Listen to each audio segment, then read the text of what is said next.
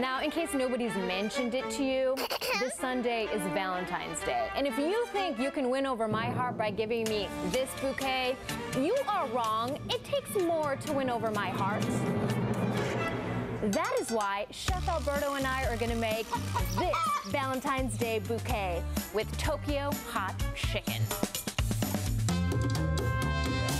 Everything is set. Everything is We're ready to go. make this bouquet. Are you making this bouquet for me? Am I making it for myself? No. Well, yeah, kind of. Self-love on Valentine's Day. Okay. First of all, we got our mise en place, right? In the chef world, our mise en place means everything in place. We have a little cellophane. We got some pink tissue. Our Tokyo Hot Chicken represented here. Our flowers, and then the star of the whole thing, right?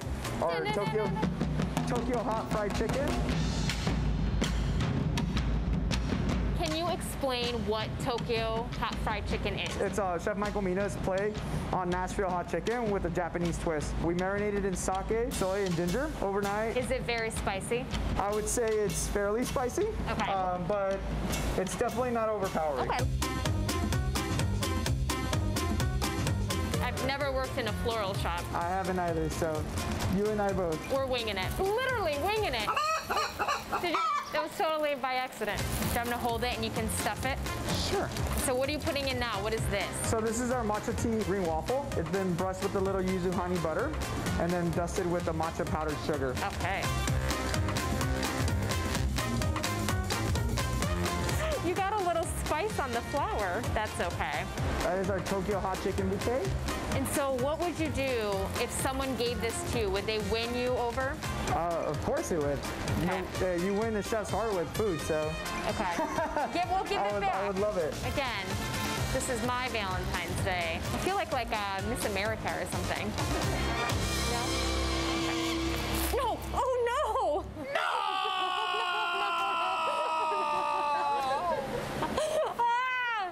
It's clean. 5-second rule. Ah!